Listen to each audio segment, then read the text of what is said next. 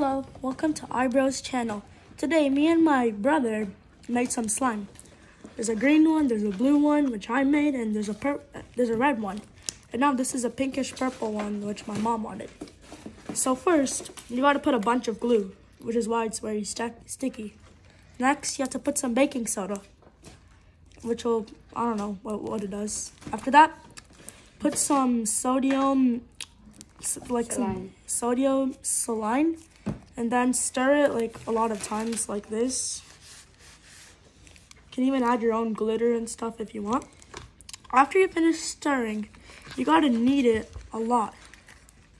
But this one just won't budge. But you gotta like knead it with your hands like that, and so on. After that, you're all set. And look at all those slimes. What do you use it for? You can use it for like playing with it and many more. Thank you for watching.